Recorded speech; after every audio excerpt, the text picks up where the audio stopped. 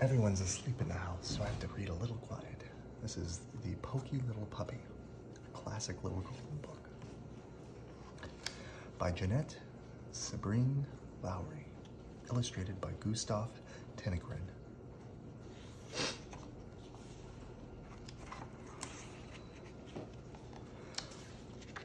Five little puppies dug a hole under the fence and went for a walk in the wide, wide world. Through the meadow they went, down the road, over the bridge, across the green grass, and up the hill, one right after the other. And when they got to the top of the hill, they counted themselves. 1, 2, 3, 4. One little puppy wasn't there. Now, where in the world is that Poky Little Puppy?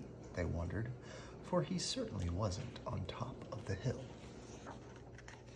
He wasn't going down the other side. The only thing that they could see going down the side was a fuzzy caterpillar. He wasn't coming up this side. The only thing they could see coming up was a quick green lizard. But when they looked down at the grassy place near the bottom of the hill, there he was, running around and round, his nose to the ground. "What is he doing?" the four little puppies asked one another, and down they went to see roly-poly, pell-mell, tumble-bumble, till they came to the green grass, and there they stopped short. "What in the world are you doing?" they asked. "I smell something," said the Poky Little Puppy. Then the four little puppies began to sniff, and they smelled it too. "Rice pudding," they said. And home they went as fast as they could, over the bridge, up the road, through the meadow, and under the fence. And there, sure enough, was dinner waiting for them, with rice pudding for dessert. But their mother was greatly displeased. "So you're the little puppies who dug holes under fences," she said. "No rice pudding tonight." And she made them go straight to bed. But the Poky Little Puppy came home after everyone was sound asleep, and he ate up all the rice pudding and crawled into bed as happy as a lark. Oh,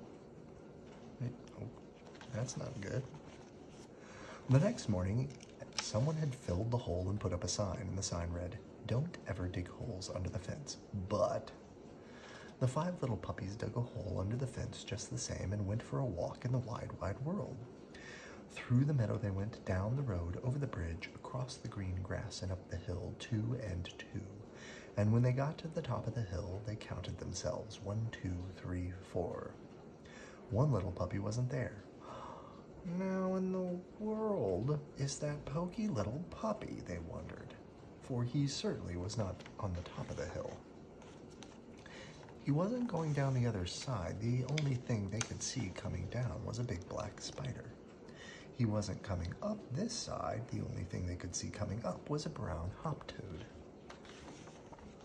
But when they looked down at the grassy place near the bottom of the hill, there was the Poky Little Puppy sitting still as a stone, with his head on one side and his ear cocked up. "What is he doing?" the four little puppies asked one another, and down they went to see roly-poly, pell-mell, tumble-bumble, till they came to the green grass, and there they stopped short. "What in the world are you doing?" they asked. "I hear something," said the Poky Little Puppy. The four little puppies listened, and they could hear too. "Chocolate custard," they cried. "Someone is spooning it into our bowls."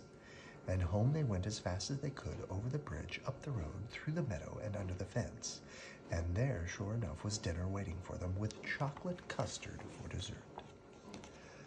But their mother was greatly displeased.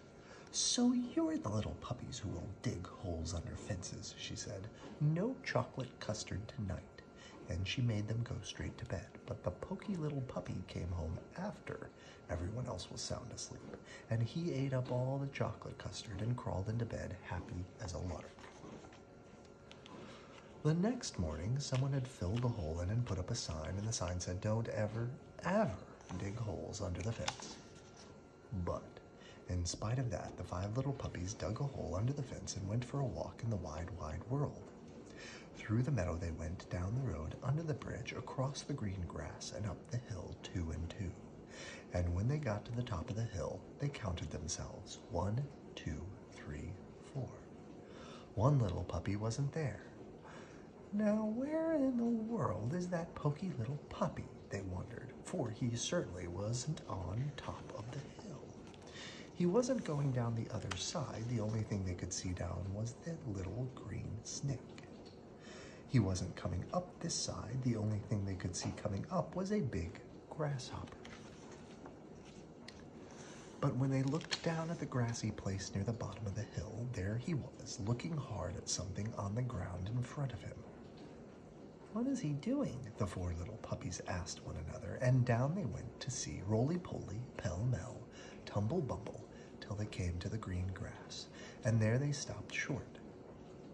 "What in the world are you doing?" they asked. "I see something," said the Poky Little Puppy. The 4 little puppies looked, and they could see it too. It was a ripe, red strawberry growing in the grass. "Strawberry shortcake," they cried, and home they went as fast as they could, over the bridge, up the road, through the meadow, and under the fence. And there, sure enough, was dinner waiting for them, with a strawberry shortcake for dessert.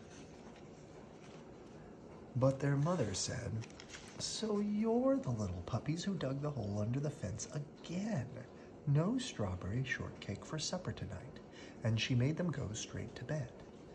But the 4 little puppies waited till they thought she was asleep, and then they slipped out and filled up the hole, and when they were turned around, there was their mother watching them. "What good little puppies," she said. "Come have some strawberry shortcake." And this time, when the Poky Little Puppy got home, he had to squeeze in through a wide place in the fence, and there were his 4 brothers and sisters licking the last crumbs of their saucer. "Dear me," said the mother, "what a pity you're so poky. Now the strawberry shortcake is all gone." So Poky Little Puppy had to go to bed without a single bite of strawberry shortcake, and he felt very sorry for himself. And the next morning, someone had put up a sign that read, "No desserts ever, unless puppies never dig holes under this fence again."